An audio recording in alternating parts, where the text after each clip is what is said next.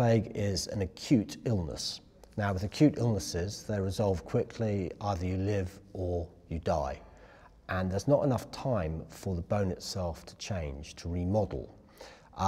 It's only with chronic diseases, such as tuberculosis, which last a long time, where the bone can remodel. However, we can tell quite a few other things from the bones, such as injuries and also lifestyle. For example, in this individual, in their spine, we find lesions representing signs of hard labour. And in fact, we find that in quite a few of the skeletons.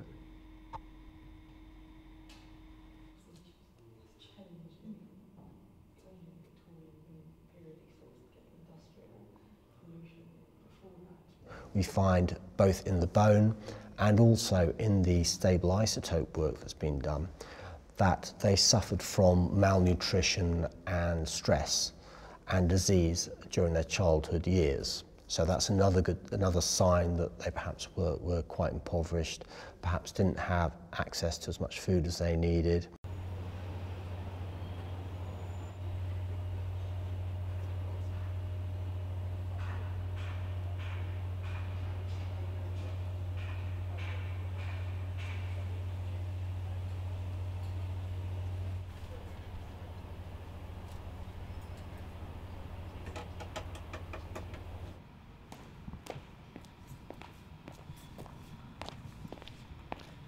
Some historical chroniclers suggest up to 50,000. That's actually pretty unbelievable, because from historian estimates, the population of London in the 1340s was probably only 60,000. But historians have also extrapolated from the number of wills made that possibly up to 60% of London's population died. So we're still talking about tens of thousands.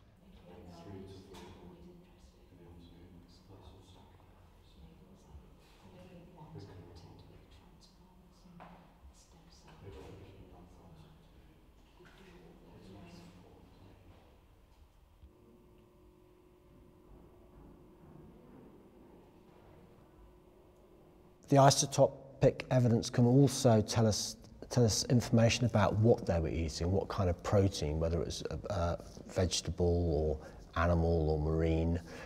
Most of them seem to have had quite a mixed diet.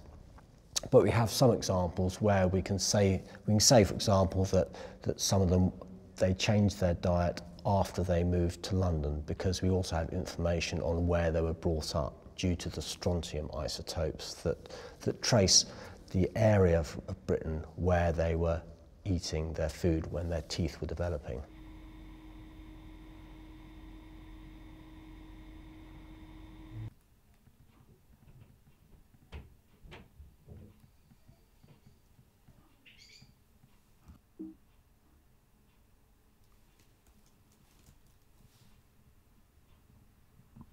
Potentially the organism may mutate and become more virulent, and that may have been what happened during the medieval time, during the Black Death, but we don't know. But some of the studies that have been done now, where from the teeth of the Black Death victims, we'll be able to extract the DNA, we'll be able to work out whether the organism was more aggressive then than it is in the modern day plague.